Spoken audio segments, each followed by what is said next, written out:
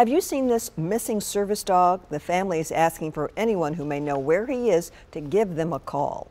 News Channel 5's Kimberly Davis explains how he's been missing for a week now. This is Chance. He's a service dog for a little boy with autism. But now all the family has left is pictures after he went missing a week ago. Now the family is hoping these signs can bring Chance back home.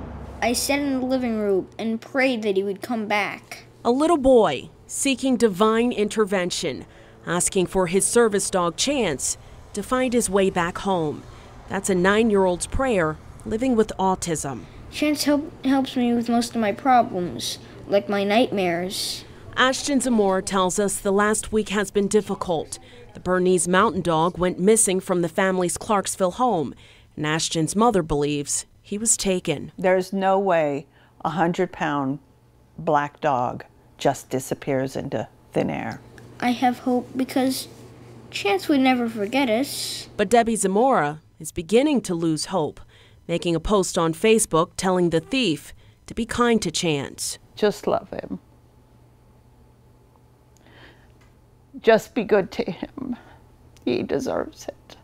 Sometimes people with autism have difficulty recognizing emotion, but Ashton tells us it's not hard for him to see his mother's heartache. I still love Chance a lot, and I know she does too. But seeing my mom cry, it